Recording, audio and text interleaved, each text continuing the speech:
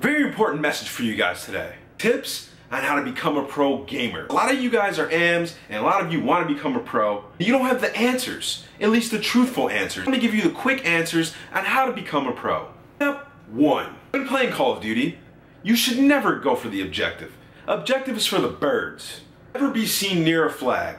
Never be seen near an uplink. Never be seen playing for spawns. Never be seen throwing tactical. Never be seen baiting. And definitely never be seen in the hard point. If you do any of these things, you'll never become a pro. Doing those things is almost counterproductive to becoming a pro. You want to get as many kills as possible. If ever seen doing these things, it will put a serious dent in your route to becoming a pro gamer. Step 2. Never use any equipment or anything that is going to benefit the team. Use every single perk that you can use that's going to keep you alive. You want to get as many kills as possible so you're on top of the leaderboard at the end of the game. So make sure you're using flak jacket, tac mask, trophy. Make sure you have every single thing on your class that's going to ensure that you stay alive. Never use stuns. Stuns aren't going to help you. They're only going to help your teammates. Never use grenades. They're only going to help your teammates. Use trophy. Stay alive and succeed. Step 3. If and when you lose every single map in your first scrim against a pro team, make sure you tweet each and every one of those players that your teammates are trash and you're better than all of them. Let them know that you're pretty good and you deserve a chance. So you should have a follow-up tweet. Your very next tweet after that should be a general tweet to everybody that follows you about how bad you hate online and how bad your teammates are. You never lose because you made a bad play. You never make bad plays, and it's never happened and it never will. So you blame everybody on your team for the mistakes that happen in game. You are never at fault. Your teammate did something wrong, he got 180'd, he got 360'd. Even if he got shot in the back, you're telling everybody who asked you why you lost that your teammate just can't get kills. You shall never take the blame because you are the best, and there's no reason that you should ever be losing.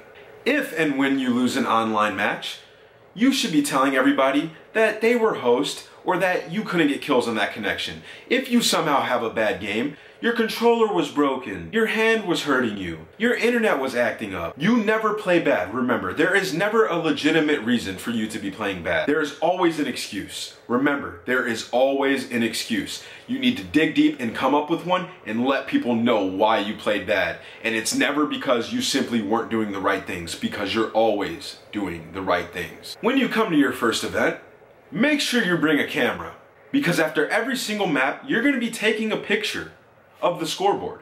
You're going to be letting people know that you're going off against Rambob 2253. Every single match, every single search and destroy, you're pulling up your phone, you're taking a picture, and you're making sure COD Stats takes that down. And you're kill whoring so hard that you're going to have the #1 KD at the tournament. And after the tournament, you're going to go on Twitter. And guess what? You're going to post a Gyazo of that #1 KD. And you're going to post it every single day until somebody slides into your DMs. Now, if and when this inevitable DM comes in, you need to handle this like a pro. So when he says, "Hey man, would you like to run with us in a scrim or play some tournaments with us?" you reply with, "Hell yeah, dude, you have been my favorite pro." Now this is the only acceptable time to suck up, and this is what I call the honey dicking phase. The last and final tip.